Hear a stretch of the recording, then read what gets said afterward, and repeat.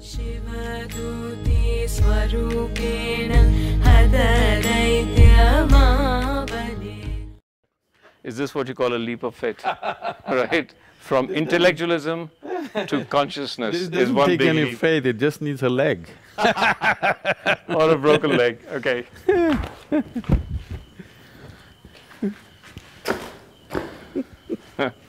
When we say a temple, this must be understood. The temple is like a body. To energize the system, temple is not a place of worship. Temple is not a place where you go and make appeals to some unknown god up there. This is not that kind. This is not a place where you lead a prayer. That is the uniqueness of this culture. Here, temple is like a body, energized in a certain way. Now if you see the masculine temple that we have, is circular in nature, because that is the quality that it is. The feminine temple is in the form of a triangle.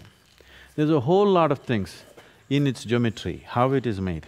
See, all the wings are 33 feet, properly done in the multiples of 11. It is made in a certain way to create a feminine energy there. Why 33? If you go into these details, there are enormous amount of science behind that. Like your spinal column is 33 aspects, and… Which I just risked right now. Okay. So there are so many aspects to this which I don't wish to go right now, but essentially it is feminine energy. Where was the need for this, in a way? See, one thing is today, the feminine is at huge risk on the planet. So immediately people may think, oh, that's because of the man. Maybe man instigated it, but when I say masculine and feminine, I'm not talking about male-female. I'm talking about those two aspects, those two dimensions of life, without which our life will not be beautiful. Our life cannot work actually, even in the most fundamental way. So, because people start thinking in terms of dominance, this is a problem. If you're not looking at life as dominance, if you're looking at life as integration, if you're looking at life as cooperation, if you're looking at life as oneness, then without these two dimensions, there is no existence. But unfortunately, societies have taken on to this as to who is dominating right now, whether masculine or feminine. If any one of them dominates, it'll turn ugly. It's not that if masculine dominates, it'll turn ugly, or feminine dominates, it'll turn ugly. If any one of them dominates, it'll turn ugly. Above all, if you start thinking in terms of dominance, your life will turn ugly. By domination, you will not know life. Only by inclusion you will know life. So this is essentially to create an energy force where people can experience a powerful sense of feminine, a fiery nature of the feminine thing. See, feminine is a very fiery form of energy. But today, because we have made economics the most important aspect of human societies, naturally, see, we need to understand this, economics is being glorified as if it's some kind of a divine thing. Economics essentially means survival process. Economics has a place in our life for sure, but it is not the be-all of life. So feminine doesn't belong to that dimension. If in these societies, love, art, music, above all aesthetics of life was dominant in a society, if aesthetics was as important as economics, nobody had to bring up the feminine. Feminine would be naturally, exuberantly alive and manifest in the society. Today, either we are slowly making all the women like men because they have to survive, they have to earn money, they have to provide, or a small percentage of them in reaction not being able to cope with that, they're becoming like Barbie dolls. Here we are creating a woman who is fiery and powerful in a completely different way. But what you're saying is, you just said love, art, aesthetics. You use those three words as part of the feminine energy. Now, I'm a filmmaker, I'd like to assume that I have all three in myself, so that's my feminine energy. Yes, it is. So If you do not have the feminine, you won't look and think in terms of what's beautiful, what's not beautiful. You'll only think in terms of what's useful and what's not useful. You'll become utilitarian. The masculine is like that. So that's… So you being a man or a woman has nothing to do with it. So am I in conflict constantly between my masculine and feminine self? Why? See, that's the whole thing. These two energies are the basis of creation. Why would they be in conflict? They're in absolute collaboration. Yeah. It is only in human mind that it's in conflict. In life, it's not in conflict. In energy, it's not in conflict. Only in mind it's in conflict because mind divides. Because to people, when listening to you say the sheer absolute power of the feminine energy, they don't relate to that. They see feminine energy as something gentle, nurturing, soft. No. Tell me about the power of feminine energy, because See, a lot of our culture talks about various goddesses that have a sense of huge power and almost violent the original power. goddesses that we created in this culture were all Kali, Bhairavi, now she's Bhairavi, all fierce, powerful creatures, okay? Somewhere down the line, when the outside influences came upon the culture and people made fun of them, people ridiculed your women are like this then they tried to domesticate the feminine. And then they created Saraswati, Lakshmi, very soft, gentle, housewife kind of feminine. Bhairavi, you can't contain her to the limitations of your… not that she cannot stay in your house, you cannot contain her to the boundaries of your house. She's all-encompassing. That's the nature of her. That's the nature of the feminine, that it's all embracing, not all conquering, you must understand. Man wants to be in conquest, a woman wants to embrace. And By conquest, you will never have it. By embrace, you will have it, isn't it? See now it's come to a point where the work has become almost feminine, okay? You need gentle hands to do what they're doing. But before that, this rock was in the quarry, okay? There you needed some hard tools to cut it, make it a big piece, transport it in the truck, bring it in, hold it there, cut it down to size. All that was very masculine. If that masculine work had not happened, this feminine part would be not possible. This is so in the society also, I want you to see. If the man goes about, breaks down nature, builds his home and all this, then the woman comes in and makes it beautiful. If she didn't come in, he would just have a rock house which is of no consequence. Nobody enjoys being there, they'll have a house and they'll live outdoor. It's happening in cultures where feminine has been suppressed. They have great homes, but they always want to be outdoors. it's a good place to talk about what consecration means. What does consecration mean? What do you consecrate? I mean, what is that? What is that process and what does it achieve? See, this is happening everywhere around you, all the time.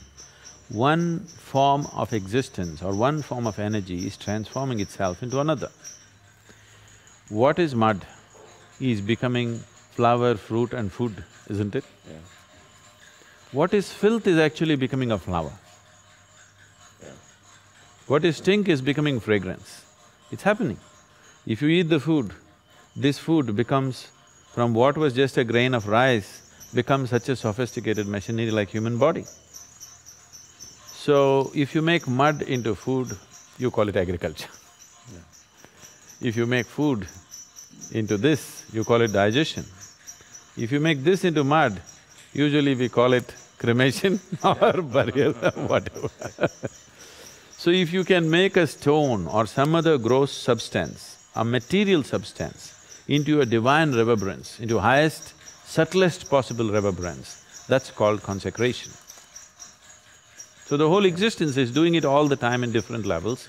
So this is a certain science and a technology through which you transform the grosser elements into finer elements. Unfortunately, this was always mistaken as producing gold. The alchemy of the West is always talking about producing gold.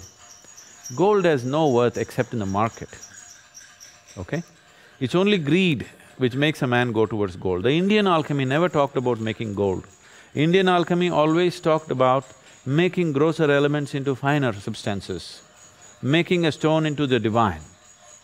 So the whole Indian alchemy is like a consecration process. Right now, there is an agricultural science, right? They will teach you how to study the soil, the qualities of the soil, the seed, the manure, everything. So they only set those conditions. They will set the soil conditions, they'll set the seed condition, everything else that's necessary to grow. But the growth itself, the transforming earth into food, that no scientist does. That is happening by nature. Here also the same thing. We have a whole science. If we set all these conditions, the growth becomes subtle. So when I was building something and this was my first project, I'm building a farm near Mysore. And I'm doing it with a real short shoestring. So, When I want to in the end I want to paint it, and I don't have the thing to get painters to paint this large wall surface. So I want to paint it and it takes too much time to go like this. So what I do, I dip, hold it here and just walk. One smear of paint from this end to that end to this end. The first smear that I did, I dipped and walked like this. Here the smear was thick. As it went, it became lighter, lighter and became really subtle. I just looked at this and I burst into tears. That was one great moment of realization for me. This is the whole creation. From a rock to divine, this all the thing is.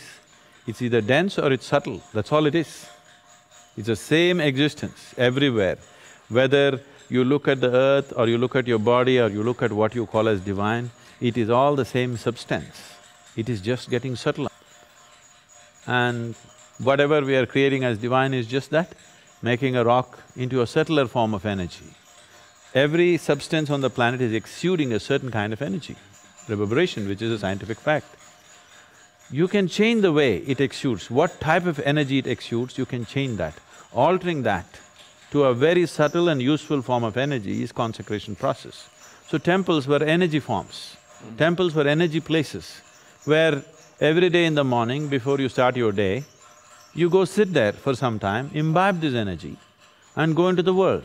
Why this became necessary is, see, once you step into the world, for an ordinary person, a common man, every transaction in the world, whatever it may be, what is your profit is somebody's loss, what is somebody's profit is your loss. Whether it's family transaction between husband and wife, father and son, between business partners, or every transaction. There's something to give up, something to take everywhere, that's why it's a transaction.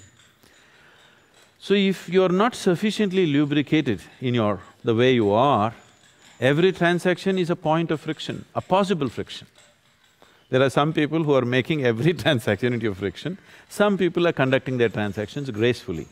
So every day going, sitting in the temple was just this, you are well lubricated. When you step out, you can pass through the world with least amount of friction.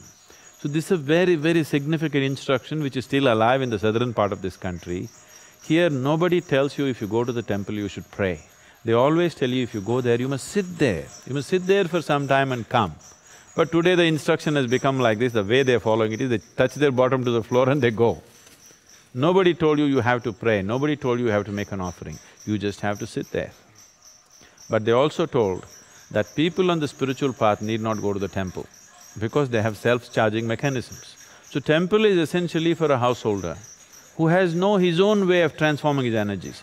Use a public place, a battery charging place it is. So this is feminine energy, it's triangular.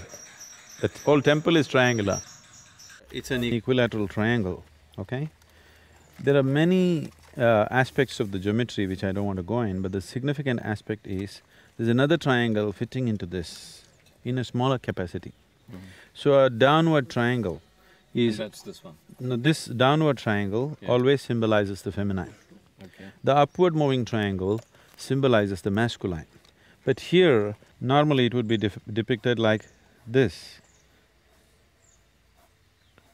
Okay, this is also the Star of David and whatever else, the star is used, and this is the basic yantra for Sri Chakra and everything. This is the masculine and feminine meeting. But here, the masculine is held inside the feminine triangle because here the masculine is unborn. It's in the womb of the feminine. So it's a smaller triangle held inside. It is not a larger triangle like a male meeting the female. This is like in the womb. The masculine is a child in the feminine's womb because here the feminine is in a dominant form. So there is a whole geometry of things in this where we are trying to build a body of the feminine to energize it in a certain way.